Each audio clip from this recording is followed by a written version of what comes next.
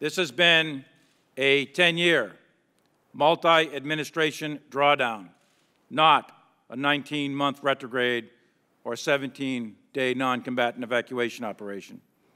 Under the Doha Agreement, the United States will begin to withdraw its forces contingent upon the Taliban meeting certain conditions, which would lead to a political agreement between the Taliban and the government of Afghanistan. There were 7 conditions applicable to the Taliban and 8 to the United States.